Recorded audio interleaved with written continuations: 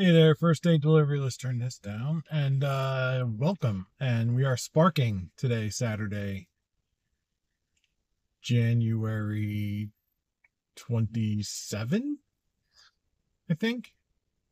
Let's go with that. Yeah. Um, right off the top, like, comment, subscribe. You know the drill. Hit the bell if you like this kind of content. I'm hoping to get some videos of shopping and drop offs and all that kind of stuff. So, because I really need to incorporate that into my videos, I think.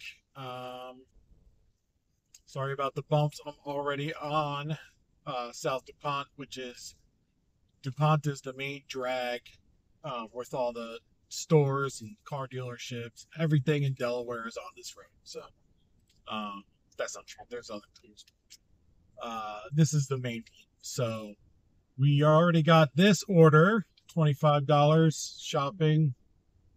Take it all day long. I'll do one of these an hour and have a good day.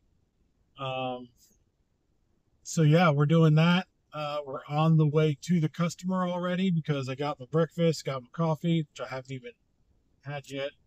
And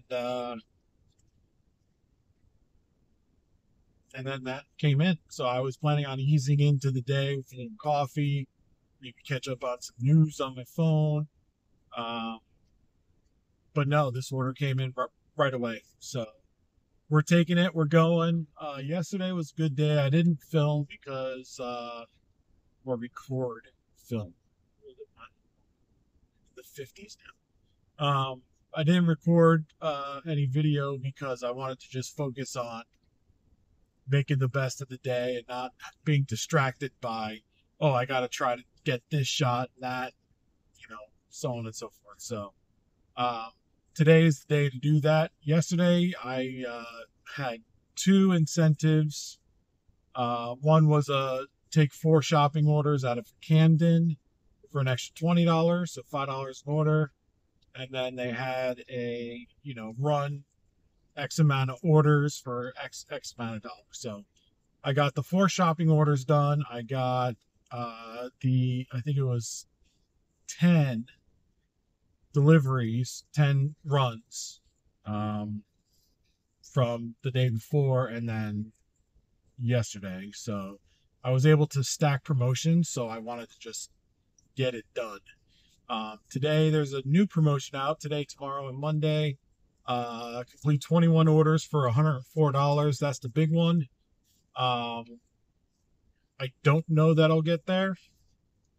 And I really feel like with these big monster promotions with a lot of runs, Walmart uses that data that they get from that to decide whether they want to release more drivers. So I might go for the first level, which is like 15 runs for $64 or something. We're going to try to hit that at least. If I get to the 21, then I get to the 21. It's kind of the way that I see it with these incentives. Try to hit the first one. If you can stretch to the second one, so be it. If not, not a big deal. Of course, if I get to 20, I'm going to try to get to 21. Like, I'll stay later, whatever I need to do. Because they are releasing more drivers. There's more drivers in my area, but I'm still able to keep busy. And I think that's because all my metrics are in the green. So I look at doing this kind of stuff, gig work, delivering, same way that I do my eBay store. My eBay store has free shipping. I run a sale every day so that a sale is always ending every 24 hours. Whatever I can do, of course, price it right. Whatever I can do to get an advantage over my competition. So you've got to think of the other drivers as your competitors. You're competing for orders, right? So every advantage you get, if you're on DoorDash, you get the pizza bag, get Top Dasher priority, whatever it is in your area. Get on the catering program. Activate your red card if you haven't done that. Like, do as much as you can to take as many offers as you can. Because without a catering bag, you're not getting catering offers, or even large offers that they want you to have a catering bag for. Um, if you right if you don't have a red card, you're not going to get shop and deliver orders. So make yourself as available as you possibly can to take as many orders as you can. Now, they're not going to be good orders 1 mile. all the time. They're going to be crappy a lot of times, but it's the frequency of which you receive orders. So, and then to maintain top whatever priority, platinum, whatever it is, you have to decline 30% to lose that 30% of your last 100. If you're not able to accept 30% of your last 100, then you need to really look out, is it worth it to have that app in that market? In this market, Dover, my wife, who's doing all of that, I'm trying to make my way up to that because I was multi-apping and I'm like, well, I could take this and not take that. And so now I'm just down to basically DoorDash and Spark. So I can manage both of those, still multi-app a little bit, and I should be able to get to platinum status. So, but she's right around that 72 to 78% usually, and she takes some really borderline orders that YouTubers and folks on Reddit would yell at her for taking. Like, why are you taking that $4 half a mile run? It's only $4. It's only half a mile too. Like, there's two sides to it, right? So if you want to maintain that status and get priority high paying orders, dash anytime, dash on along the way or whatever the hell they call it, and the catering program and everything else that comes along with it, then you've got to take those $4 offers as long as the mileage makes sense, but yeah, so that's enough about that. We are sparking. We're trying to get to 15 at least. Not today, probably. I don't see, unless you're working 16-hour days, that anybody can take 15 runs in a day. So we're not going to work 16 hours. We're going to work maybe 8. Hopefully take 8 or 9. If I get halfway there today, halfway there tomorrow. In a quarter mile, Monday, I've got to drop this thing off to get it checked out for the battery issue. So I might be in the Mazda. I'll probably run some Spark in the morning, and then the wife will probably want a DoorDash in the afternoon. So we'll try to make the next left onto Fox Road. Then your I'm almost at this destination will be on the delivery, left. so we're gonna drop this sucker off, and we're going to get back and get the next one, because that's what today is all about. Getting the next one. I'm gonna take some really bad offers. I'm just warning you, because what else are you gonna do? I mean, if you want to take deliveries, you got to take the good with the bad. I probably won't take any $7 14-mile runs, but looking for the Your house. destination is on the left. It is on the left? Is it really? It's probably one of these. All right, let me figure this out, and we will get this drop.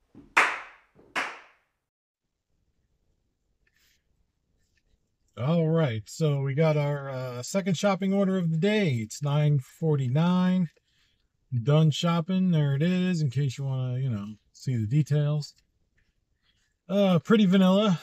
7 items. Nothing too crazy. Only thing is the soap flavor that they wanted was out of stock, so I had to substitute that out, and then I had to wait for them to respond, which they never did. So they're getting what they get. They're getting the gold. I hate customers that don't respond. Like, you're ordering online, you're paying for someone to go shop your order and be quick about it. The least you could do is, if it's out of stock, I'm trying to get it to you as fast as I can, right? For you, for the benefit of the customer, because that's the service that they paid for, and the benefit of me, because I want to get back to the store. I want to get the next one. So they never responded. So I got them antibacterial soap instead of just regular old smelly shit. So I don't know. It is what it is. I'll still get back before the next round robin, or hopefully I'll get another shopping order. Although I am out of bags, so I will have to bug an ODP person to run and get me some bags, which I don't mind doing that if I'm there picking up an order curbside. But to like go and like they're focused on get back, get the next order to get out. And I'm like, excuse me, can I have some bags, please? Like that's just I feel like I'm interrupting their day, but it's something that I need, so I shouldn't feel bad about it, but I do. Anyway, we're gonna run this, drop it off, get back to get the next one. Um, 2 out of 15 now, so I gotta get to 15. Not gonna happen today. I understand that, but I gotta get to 7 or 8. I would think so. Let's try to make that happen. Go team!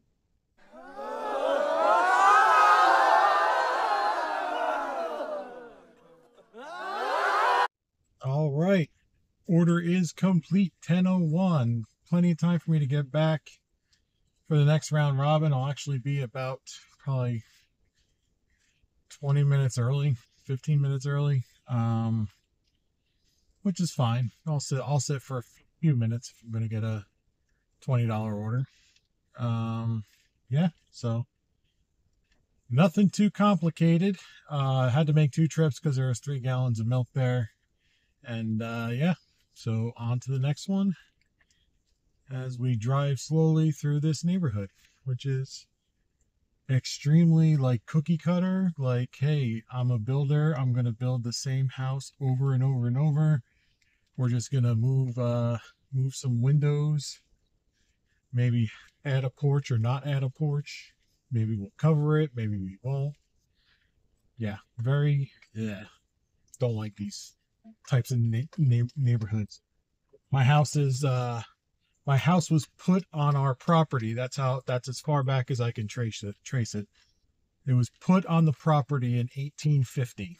When we remodeled, uh, contractor and I figured out that it's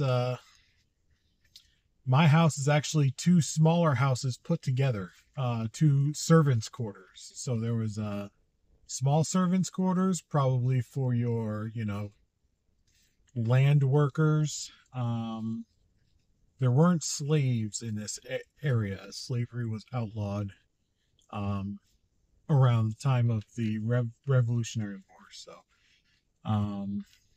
and it was outlawed by the Quakers, not by the government. And this is a big Quake. That's why there's horse and buggies everywhere and things like that. So, Quakers said that slavery is against our religion, which good on them.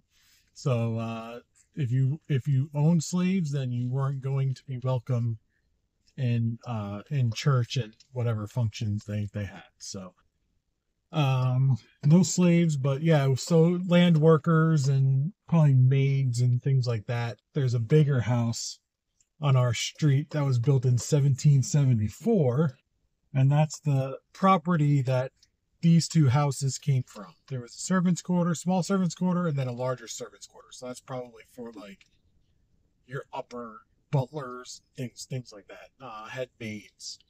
Um, so yeah, both of those houses were smashed together. Um, I took out the wall between the 2 houses because I had a front door, and then you'd walk into the house, and there was like a wall with another front door that went into the rest of the house. It's just set up very, very weird. So we knocked that wall down, made it one open area, and that's how we found out that, hey, there's 2 exterior walls here. So And knocking down that wall was, we had to get an engineer in and everything, because nobody's knocked down an interior wall that's actually two exterior walls, and the exterior walls are what hold your house up. So, uh, it's not like anybody's taking down an exterior wall to expose the outdoors, so yeah, we had to figure that out, which was fun. Good times. Very expensive, which is, why I'm doing this. So, and I actually like driving. I can drive all day. Like, yesterday I started at 8 in the morning. We didn't get home till 8 o'clock at night. And I didn't go home. Like, I stayed out. And my delivery was done by 5. My wife she scheduled herself till 7. Even though she's, platinum dasher, she still schedules herself because she feels like she gets better orders that way. So, which I think is all just in your head stuff. But there's other YouTubers out there that have said the same thing, but I think it's just, coincidental, or, I don't know, maybe there is something to it, but I don't think so. Yeah. Where was I going with that? Oh, yeah, I can be behind the wheel all day. So after 5, I met up with her at an Aldi. I parked my car, hopped in hers, and drove her around for another 3 hours. It's just, I like driving. When we take road trips, I'm the one that drives, and I'm behind the wheel the whole time. And I've driven from here, Delaware, to Alabama, from Alabama to Delaware, Alabama to Iowa. That one I needed to stop, but Alabama to Delaware is a 16-hour drive. Did it without stopping. Multiple times. Just because this is my comfort. This is my happy place. Behind the wheel. So, yeah, maybe I should be a truck driver. The open road. Be your own boss. With wind in your hair. The open road. I don't know. Yeah, so yeah, we're getting the next one.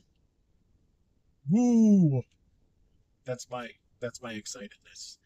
Next one. All right, so we got this order. The reason why I do this is so that when I'm skimming through the videos, I can see this and just stop and throw in the screenshot. Anyway, just a little behind the scenes here at First Day Delivery. Another shopping order. Third one of the day. It's a good one. It's a good one. I'm happy with how today's going. Turn right. Yes. Not going far for the money.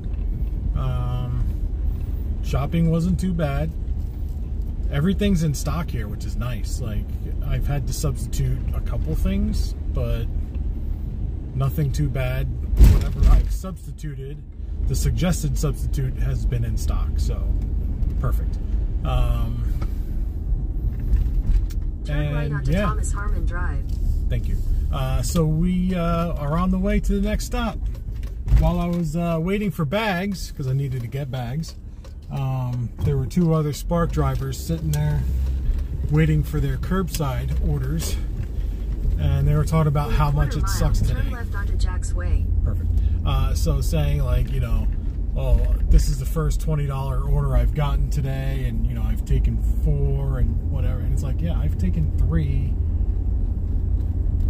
2 above 20, 1 at 15. I've been gone and back like a lot. Like, he probably started before me, but he said that he avoids shopping orders because he doesn't like walking. It's like, what the fuck are you doing here? Like, go find a desk job. Go be a security guard in a mall somewhere or something, or we've got casinos. Go stand behind a security monitor and just watch the screen all day. Like, go do something that is not this. Like, this is, it's Take not the next hard left labor. onto Jack's Way, then turn right onto Upper King Road. Yeah, it's not hard labor, but it's, you know, you got to move. Like, you can't just sit in the car and drive like I do with my wife at night. But it, you know, you got to get up. You got to walk. Like, you can't just sit there and cherry pick curbside orders. Take the next right onto Upper King Road. You'll never make money. Not enough. I mean, you gotta, like I said before, you gotta be as open as possible to taking as many, to seeing as many offers as you can. And when you limit yourself to just one type of order with Walmart, you know, it's like being a DoorDash driver and only doing shopping orders or only picking up from Chick-fil-A or whatever. You're not gonna make money. You can't limit yourself. Make yourself as available as possible and keep moving. Like, if you don't, I couldn't believe he said that. I laughed out loud when he said that, and he heard me, and turn left onto South Street. I just ignored him. I didn't say anything, but you know, I was just like, yeah. Like, he was like half of my size too. Like, I'm a big guy. I'm 340 pounds. Like, big dude. Continue on South Street for half a mile. And I walk around the store, I carry cases of water, you know, I don't avoid a whole lot. Now, if it's third floor, 2 cases of water or more, I'm not doing it, but I'm not going to avoid a case of water to a house, or 2 or 3. I've done 3. Yeah, make yourself as available as you can be. Keep your numbers up. This isn't hard. And I'm not the most stellar guy out there doing this stuff. In 1,000 feet, turn right toward Willow Grove Road. Yeah, I got it. There are people that are making a lot more money, but I feel like for my market and the circumstances in my market with the oversaturation and stuff, I think we do pretty well. Take the second right toward Willow Grove Road, then turn right onto Willow Grove Road. Gotcha. The GPS is just going to keep going off, so I'm going to cut this. Yeah, don't be afraid to walk. Turn right walk. onto Willow Grove Road. Don't be afraid to take shopping orders and walk and bend down. Mile, turn left onto West Camden, Wyoming Avenue. And, you know, work. Like, if you don't want to work, go be a telemarketer or, you know, call center. Something that's seated that you can make your, you know, $16 an hour. Otherwise, if you want to make money, you got to move here doing this stuff. At the light, turn left onto West Camden, Wyoming Avenue. Then continue straight to stay on West Camden, Wyoming Avenue. Thank you. So, yeah. I couldn't believe that. I don't like to walk. Wow. All right. Dropping this off, running back for the next one. All right. Got that. Not exciting. The only exciting thing is it's easy. It's one trip for each drop. But I gotta drive a bit. Yeah. Okay. Trying to hit that incentive, at least the first level. So, gotta take it.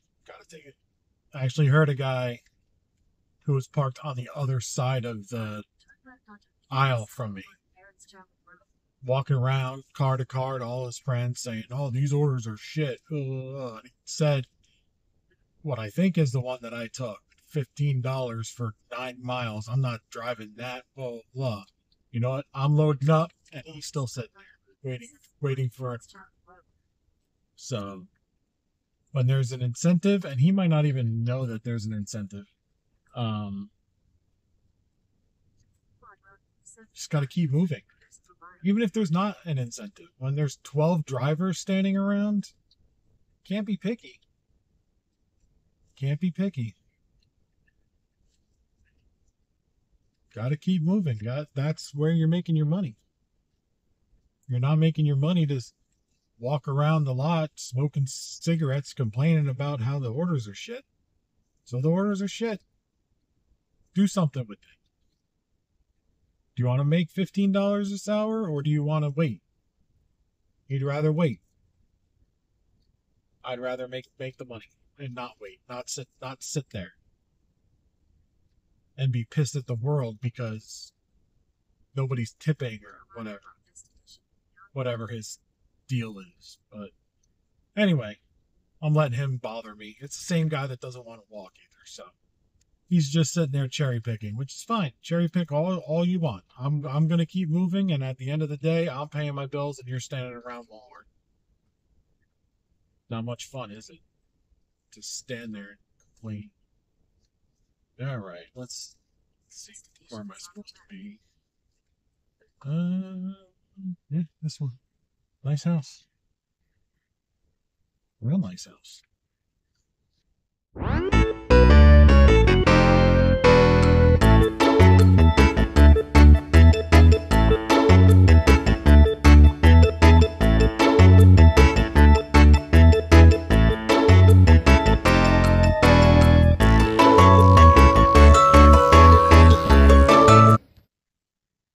I'm in a different car.